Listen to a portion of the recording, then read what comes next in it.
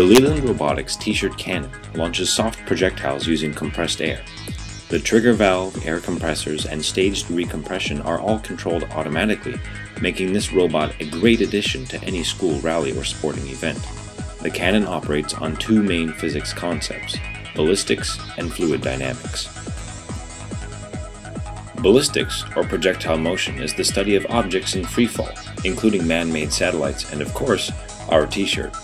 So if anyone says the T-shirt's flying, technically, they'd be wrong. As you can see when the barrel falls off, both the tethered bottle and the barrel fall at about the same rate. The T-shirt which leaves the frame also falls at about the same rate. The only difference among these three are their initial upward velocities. Trajectories are determined by launch angle, or the ratio between initial vertical and horizontal velocities. The cannon's launch angle is controlled by a robotic arm with a single degree of motion.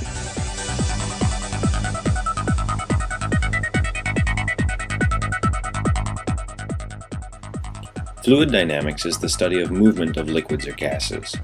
In our case, compressed air is used to fire the T-shirt, and whatever, out of a cylindrical barrel. But first, here's how the air is handled. The air is compressed in one of two onboard compressors, and then stored at high pressure in aluminum tanks. The air is then sent to a regulator where it's regulated down to a lower firing pressure.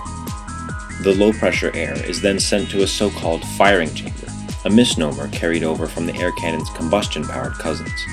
Then the valve is opened, releasing the air to push against the bottle.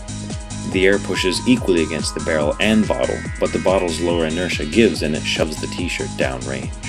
This results in cannon kickback.